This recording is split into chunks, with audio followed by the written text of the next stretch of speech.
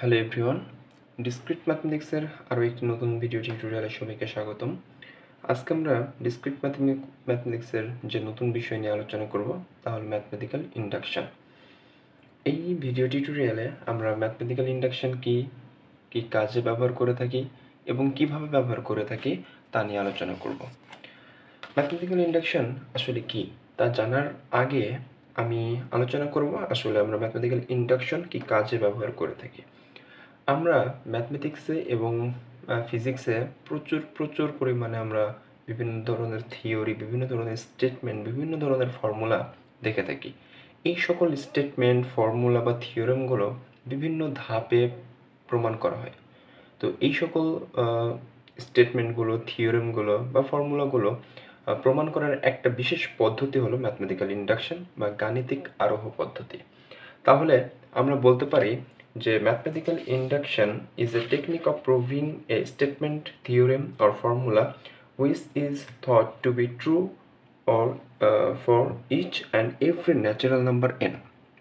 অর্থাৎ আমার n সংখ্যক স্বাভাবিক সংখ্যার জন্য ম্যাথমেটিক্যাল ইন্ডাকশন বা গাণিতিক আরোহ পদ্ধতি হবে এমন একটা স্টেটমেন্ট যা কোনো একটা বিশেষ স্টেটমেন্টকে প্রমাণ করতে সাহায্য করবে। আচ্ছা, এখন কথা হলো যে আমরা ম্যাথমেটিক্যাল ইন্ডাকশনটা কিভাবে অ্যাপ্লাই করি। ম্যাথমেটিক্যাল ইন্ডাকশন প্রসেসটাকে অ্যাপ্লাই করার জন্য মূলত দুটি ধাপে কাজ করা হয়। প্রথম ধাপ হলো আমার বেসিস স্টেপ ধরে নেওয়া এবং দ্বিতীয় স্টেপ হলো ইন্ডাকটিভ স্টেপ। আচ্ছা, তো বেসিস স্টেপে যাওয়ার আগে আমাদেরকে একটা প্রপোজিশনাল স্টেটমেন্ট ধরে নেওয়া হয়। ধরি যে আমার কাছে একটি স্টেটমেন্ট আছে 1 + 2 + 3 ... + n is equal n into n + 1 divided by 2। এটা একটা ম্যাথমেটিক্যাল স্টেটমেন্ট, অর্থাৎ সকল স্বাভাবিক সংখ্যার যোগফল is equal to n into n + 1 divided by 2, যেখানে n হলো একটি ন্যাচারাল নাম্বার, যে কোনো স্বাভাবিক সংখ্যা। তাহলে এই যে এটি একটা স্টেটমেন্ট বা আমরা বলতে পারি এটা একটা সূত্র, তাহলে এই সূত্রটা আমরা এখন ম্যাথমেটিক্যাল ইন্ডাকশনের মাধ্যমে কিভাবে প্রুফ করব। এই প্রুফ করার জন্য আমাদেরকে প্রথমে ধরে নিতে হবে যে এই স্টেটমেন্টটা একটা লজিক্যাল এক্সপ্রেশন আছে, অর্থাৎ আমাদেরকে propositional statement P of N আকারে এটাকে আমরা ধরে নেব। ধরি যে P of N is equal 1 + 2 + 3 + ... n is equal n into n + 1 divided by 2। এটা আমাদের প্রথম কাজ। দ্বিতীয় কাজ হলো যে আমরা বেসিস স্টেপটা নির্ণয় করব। বেসিস স্টেপটা কি, যে আমি যেহেতু ধরেছি P of N is equal 1 + 2 + 3 ... n, so আমার এই n এর ক্ষেত্রে ধরে নেব যে আমার যদি n ইজ ইকুয়াল টু 1 হয়, তাহলে এই লেফট হ্যান্ড সাইড এবং রাইট হ্যান্ড সাইড সমান হবে। যদি আমরা এই স্টেটমেন্টে n ইজ ইকুয়াল টু 1 বসাই, তাহলে লেফট হ্যান্ড সাইডে আসে আমাদের 1 এবং একই সঙ্গে রাইট হ্যান্ড সাইডেও আসবে 1, কারণ আমরা এখানে জাস্ট n এর ভ্যালু বসাবো। এই n এর ভ্যালু বসালে আমাদের অ্যান্সার আসবে 1। যেহেতু আমার লেফট হ্যান্ড সাইড এবং রাইট হ্যান্ড সাইড দুটোই সমান, সো আমরা বলতে পারি যে পি অফ ওয়ানের কারণে আমার 1 + 2 + 3 অর্থাৎ গিভেন স্টেটমেন্টটা সত্য, অর্থাৎ given statement is true. So basis স্টেপটা যদি ট্রু হয়, দেন আমরা সেকেন্ড স্টেপ বা ইন্ডাকটিভ স্টেপে যাব। যদি আমাদের বেসিস স্টেপটা মিথ্যা হয়, অর্থাৎ ফলস হয়, তাহলে আমরা ধরে নেব বা আমরা বলতে পারি যে আমার যে স্টেটমেন্ট দেওয়া আছে বা যে ফর্মুলাটা দেওয়া আছে সেটা আসলে ভুল। এরপরে বেসিস স্টেপ কমপ্লিট হওয়ার পরে আমরা ইন্ডাকটিভ স্টেপে যাই। আমি বোঝার সুবিধার্থে ইন্ডাকটিভ স্টেপকে দুটি আলাদা আলাদা সাব স্টেপে ধরে নিয়েছি। ইন্ডাকটিভ স্টেপটা কি? আসলে ইন্ডাকটিভ স্টেপটা হলো যে আমার যেহেতু পি অফ 1, অর্থাৎ আমার পি অফ এন যে আমি ধরে নিয়েছিলাম স্টেটমেন্টটা, সেখান থেকে P of 1 is equal to আমার ট্রু আসলো। অর্থাৎ আমার একটি এমন একটা সংখ্যা আছে বা এন এর কোনো একটা ভ্যালু আছে যার কারণে আমার P of 1 is equal to true. এখন আমি ধরে নিব যে পি অফ কে, যেখানে কে একটা আরবিটারি ইন্টিজার নাম্বার, সেই পি অফ কে এর কারণেও আমার সেই পি অফ এন স্টেটমেন্টটা ট্রু হয়। এখন পি অফ কে যদি স্টেটমেন্টটা যদি ট্রু করে, তাহলে আমাকে প্রমাণ করতে হবে যে পি অফ কে প্লাস ওয়ানের কারণেও সেই স্টেটমেন্টটা ট্রু হবে। যদি P of K true but P of k plus one false, তাহলে আমরা বলতে পারি যে ফর্মুলাটা ফলস। অর্থাৎ কি বললাম, আমি যদি দেখি পাই পি কে ট্রু, এটা আমি ধরে নিয়েছি। এখন এই পি অফ কে ট্রু হওয়ার কারণে আমাকে প্রমাণ করতে হবে যে P of k plus one also true. যদি ট্রু হয় তাহলে আমরা বলবো যে স্টেটমেন্টটা অর্থাৎ গিভেন স্টেটমেন্ট ইজ রাইট, অথবা আমার যে গিভেন ফর্মুলাটা দেওয়া আছে সেটা সত্য। যদি P of k plus one যদি ফলস হয়, অর্থাৎ P of k plus one যদি ট্রু না হয়ে ফলস হয়, সেক্ষেত্রে আমার given statement or given formula will be false.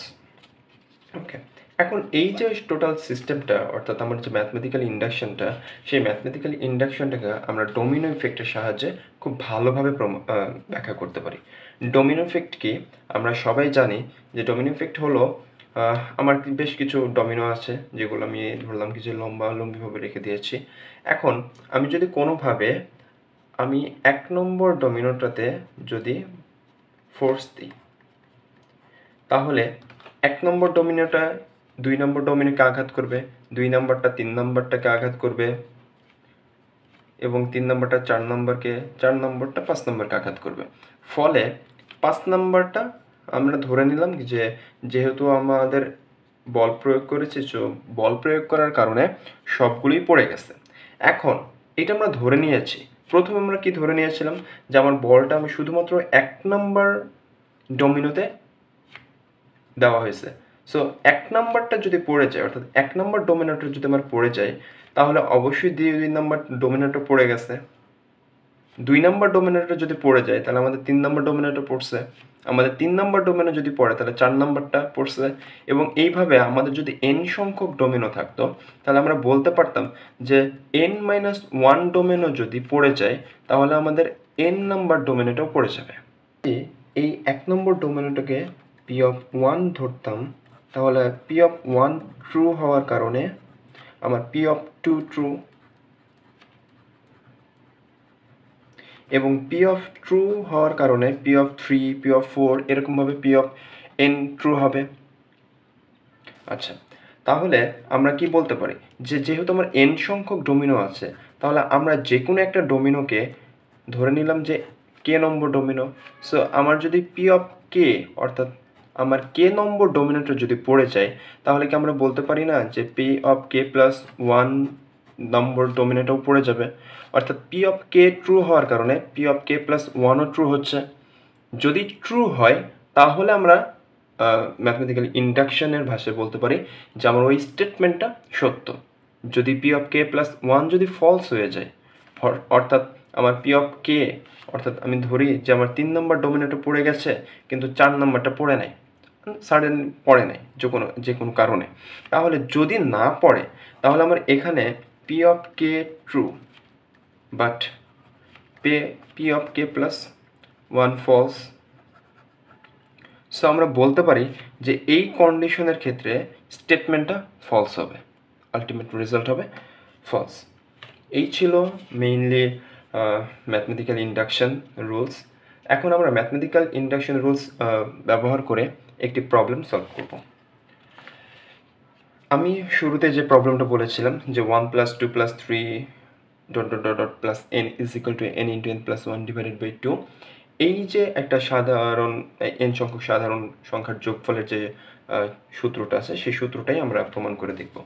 তাহলে আমাদের প্রিন্সিপাল যে ছিল ম্যাথমেটিক্যাল ইন্ডাকশনের ক্ষেত্রে, সেক্ষেত্রে আমরা পি অফ n ধরে নিয়েছিলাম। সো আমরা 1 + 2 + 3 + ... n is equal to n plus 1 এই সমান সমান পি অফ n ধরে নিয়েছি, এবং এটাকে আমরা ইকুয়েশন নাম্বার 1 দিয়েছি।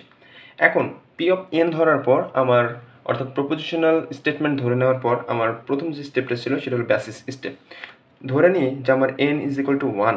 So n is equal to 1 এর কারণে পি অফ 1 এর আমি একটা লেফট হ্যান্ড ভ্যালু পাইছি এবং রাইট হ্যান্ড সাইডের ভ্যালু পাইছি।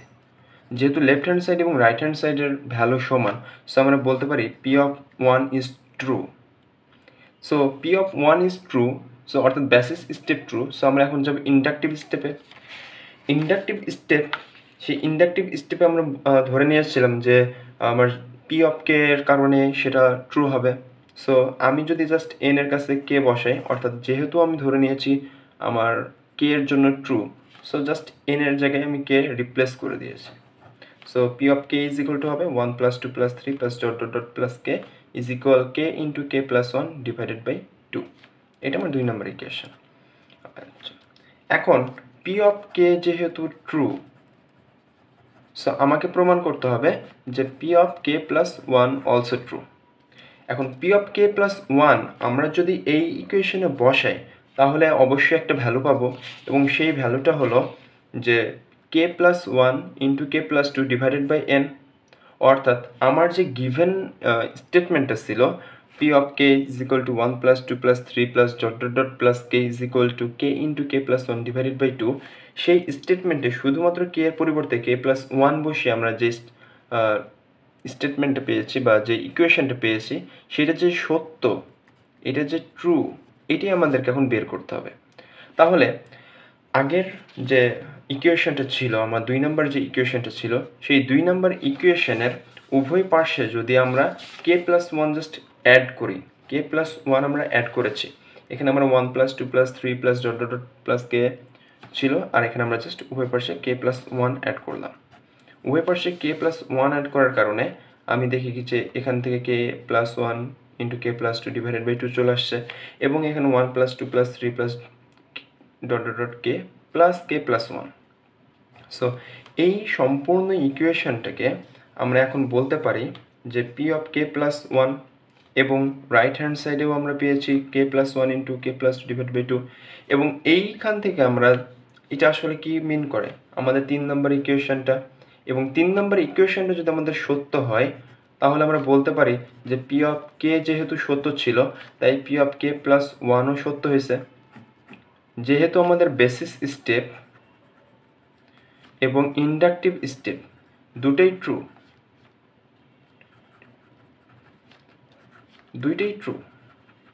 সো আমাদের যে গিভেন স্টেটমেন্ট ছিল 1 + 2 + 3 + dot dot dot dot N, সেটা সত্য হবে।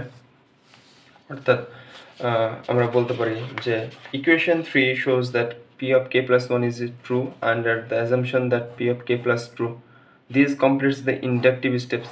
সো আমরা যেহেতু আমাদের বেসিস স্টেপ এবং ইন্ডাকটিভ স্টেপ দুটোই বেসিস স্টেপ এবং ইন্ডাকটিভ স্টেপ দুটো স্টেপই ট্রু হয়, সো আমরা বলতে পারি যে আমাদের যে গিভেন স্টেটমেন্ট ছিল 1 + 2 + 3 + dot dot dot plus n is equal to n into n plus 1 divided by 2, সেটাও ট্রু হবে। তো আজকের লেকচার এ পর্যন্ত কি ছিল। সবাই আমাদের চ্যানেলকে সাবস্ক্রাইব করবেন এবং আমাদের পাশে থাকবেন। আল্লাহ হাফেজ।